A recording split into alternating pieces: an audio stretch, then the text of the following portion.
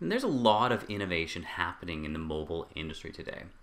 And typically when we hear the word mobile, we think phone. But we're rapidly seeing new device categories emerging, including wearables, IoT, and holographic. And users are now expecting their devices to always be connected, always be online, and generating and consuming data. Everything from checking the temperature of their home while they're on vacation to tracking their cabs, their flights in real time. And we're using more than one device to consume that data.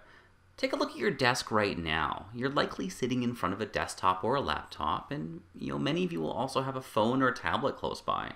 Now, this may not be unusual for developers, but now we're seeing casual users carrying 2, 3, even 4 devices with them, and they expect to be able to switch between them depending on what they're looking to accomplish. And it's not just for work. We're seeing smart devices in all aspects of our lives, and this includes, of course, entertainment, athletics, and healthcare. And these devices, or really more importantly, the applications running on them, need to work everywhere. That's across devices, across network types, and even across country borders. Okay, so we know users using devices, we know they want their data, but how are they consuming that data? Well, it turns out that users prefer applications. In 2014, we saw that users spent about 85% of their time on their devices using applications and only 15% using mobile browsers. And that trend is only increasing. In 2015, we see 90%. In 2016, we saw up to 92%. Users love apps. Great, so we need to reach our users, and we know our users want to use applications. So how do we go about making those applications? Well, we'll focus on the 3 big ecosystems. That's iOS, Windows, and Android. And writing an app means adding business logic and creating a UI. And using the traditional development approach, we would build our iOS application using Objective-C or Swift in Xcode, and we build our Windows app using C# in Visual Studio using the .NET libraries. And we would build our Android app using Java in Android Studio, use the Android Software Development Kit and the Java SDK. And writing applications for each platform means that we need expertise on each of those platforms with each vendor-specific language. So in these cases, that's C#, Java, and then either Objective-C or Swift. And the entire application needs to be repeated in each language. And take a look at the example code here.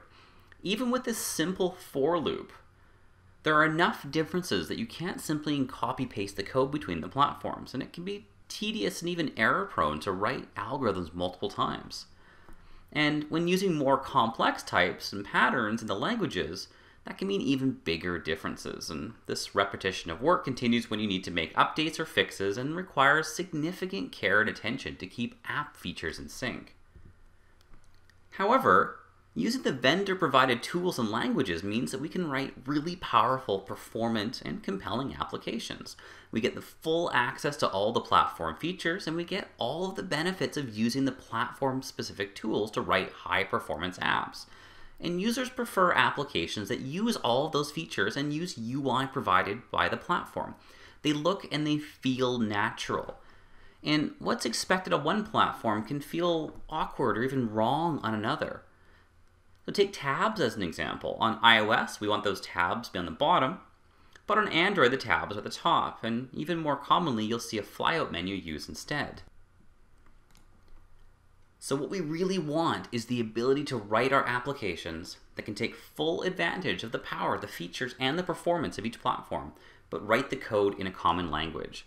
Or even better, share that code across these platforms to reduce our development time and to help keep our applications synchronized.